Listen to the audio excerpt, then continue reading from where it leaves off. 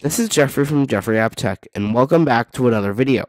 In this video, I'll be showing you part 2 of creating our iOS app for second development with the Dobot Magician robotic arm.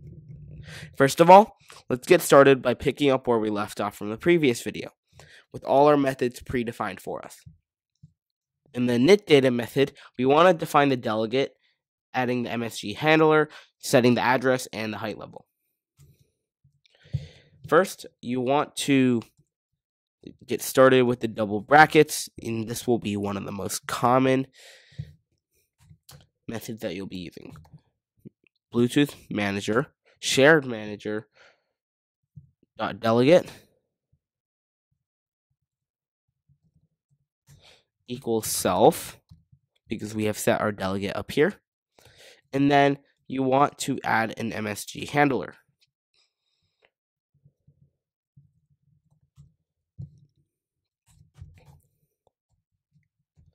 Add MSG handler, and it will be adding self.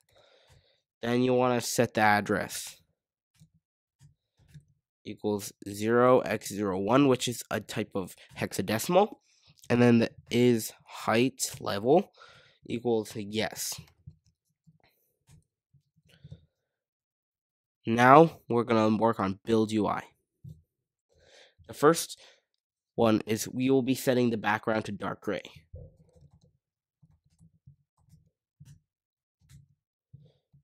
UI color, dark gray color.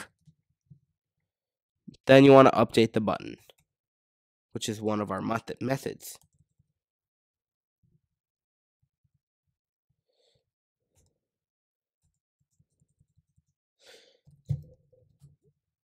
Self update button BLE connect, which is what we had before down here.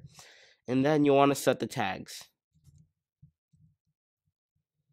X plus e dot tag equals X plus. And we can copy this and paste it a few times.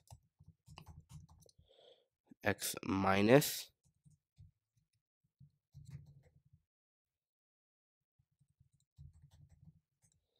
And this will be a Y.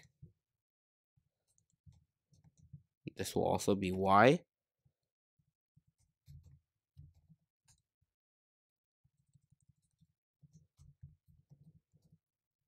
And that is it.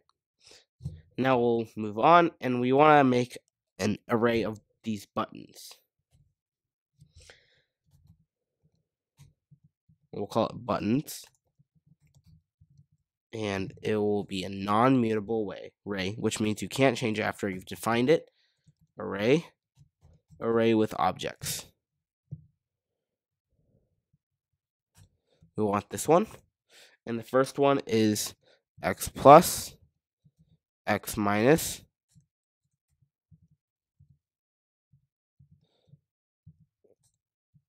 Y plus, and Y minus. Those are all of the buttons. And then we want to run a for loop and add the long press to each of these. For UI button in buttons. So for each button that's in buttons, we want to add the long press gesture recognizer.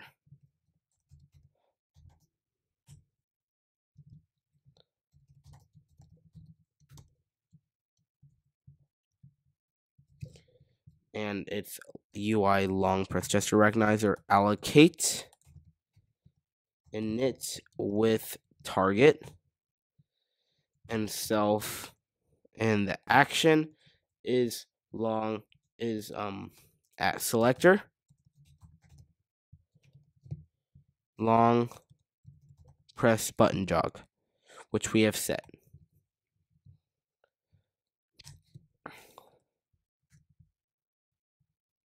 And then button add gesture recognizer and we want to add long press.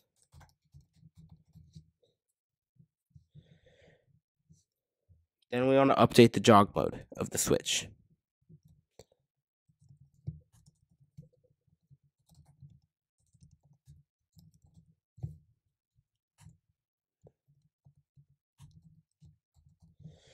That's it for build UI. Now we want to call these in viewed load. So that includes self init data and self build UI. Then we'll work on the BLE connect. It's quite simple. We just have to check if it's connected and if it's disconnected, and then change the button appropriately. And again, we're going to be using the more common BLE MSG manager, shared manager.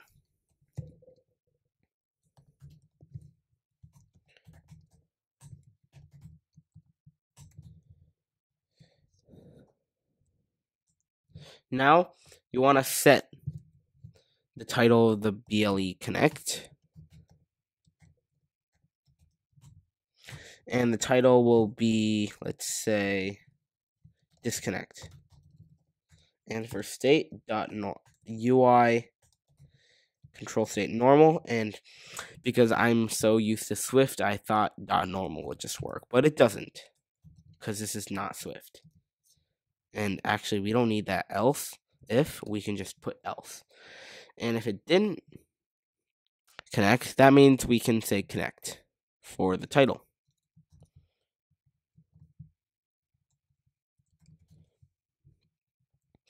Then you want to init the iDo timer, which we will have to look for. And this isn't actually too much. We just have to change the timer, and we have to init it. It's pretty much one line of code. So we want to change the iDo timer to an NS timer. Come on, you know how to do this. NS timer, scheduled timer, time interval.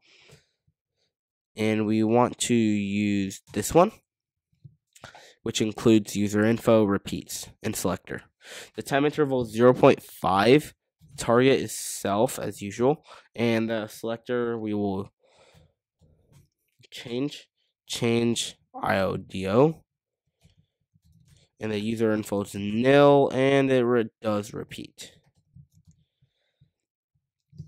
So first, for changing the IODO, we want to set is height level to its opposite, and to do this, you just put in is height level equals exclamation mark is height level, and then you want to set uint 8. You want to set uint ht, and we're going to call it level, and that's equal to 0x00 by default, but it changes to 0x01 if is height level is true. If is height level, if it's true, then level equals 0x01. Now we want to set our IODO to IODO equals curly braces address with the level. Then we want to define our payload, and this will also show up a lot in this code.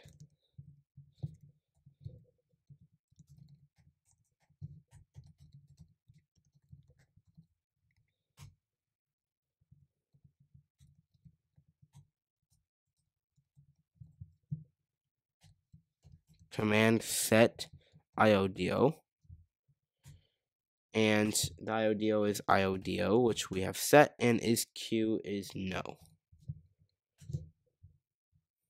Then we want to complete something with the payload.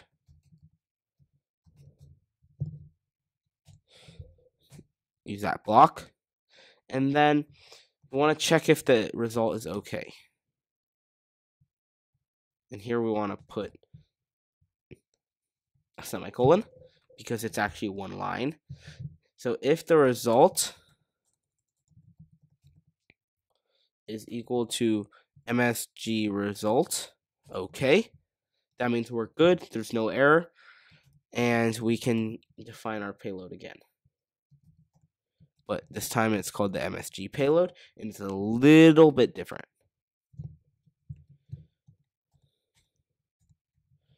Dobot Magician MSG, we'll call it MSG dot payload. And we'll define another IODO for the MSG.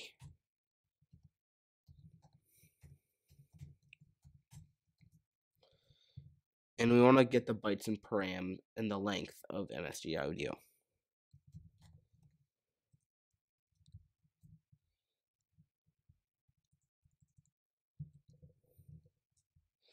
This has to be capitalized. That's what's giving us our error.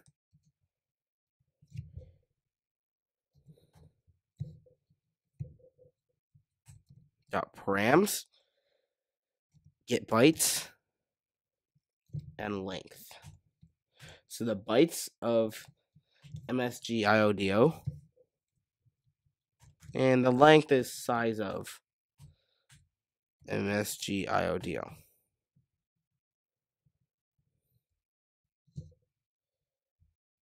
Now we want to print it out to the log. This is quite simple, although not simple at the same time. You can't just directly put it. You have to actually do it on the main queue, but we'll define the text first.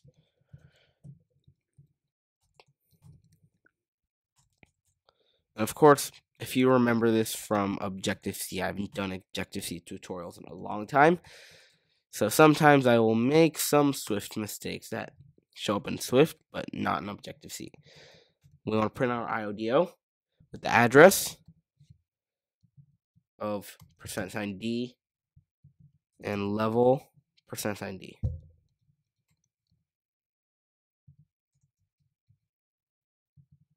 And these %Ds are MI address and level.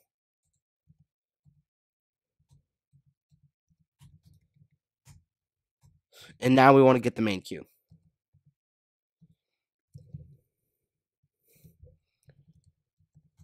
And in order to get that, we have to put in dispatch async.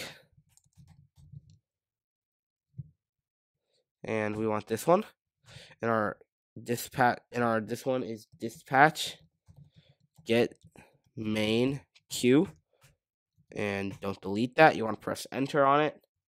And inside you want to say log.text equals text. And then we want to put our semicolon, then get out, and then we'll send our payload.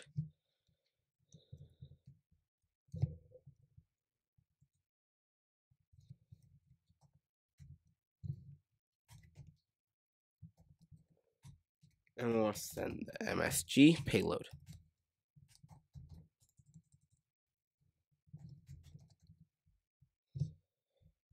That's done. Now we can update the jog mode. That's our next method. And the first one is we want to check if the jog mode switch is on. That means we are in our correct mode.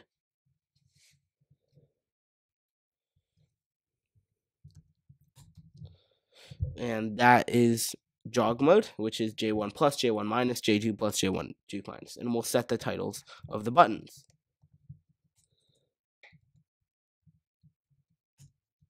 Set title.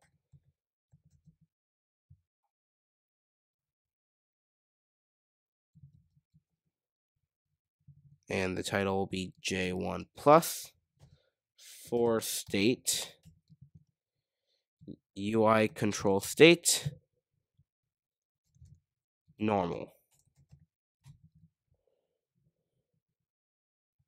We'll copy that and paste that a few times.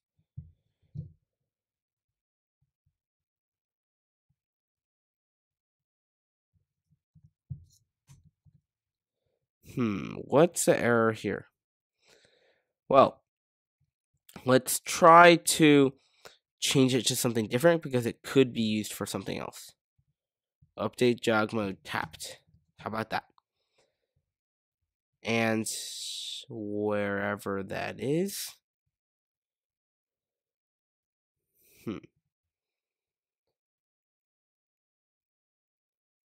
What's the problem here?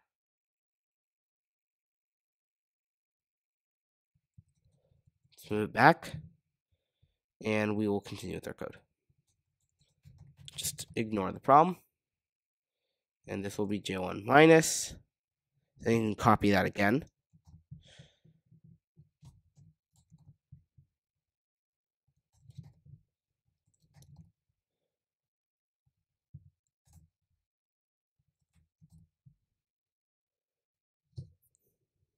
That works.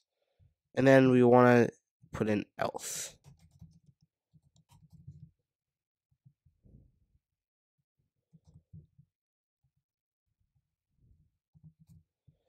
And this time it'll be x plus, x minus, y plus, and y minus. That's all it does, really. And then we want to set this method. First, we want to set the jog command mode. We'll call it mode, and that's equal to jog command mode underscore joint. Well, that's a default, but if the switch is off, which in our case, jog mode switch is on, so if it's not on, then you want to set the mode equals jog command mode underscore coordinate.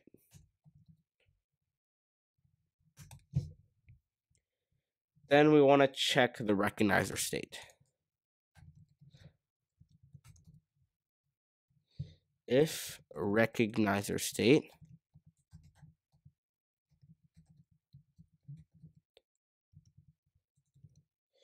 UI gesture recognizer state began,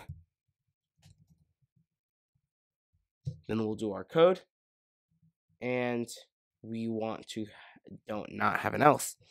But anyway, I'll leave that code for the next part, and I'll see you that next time.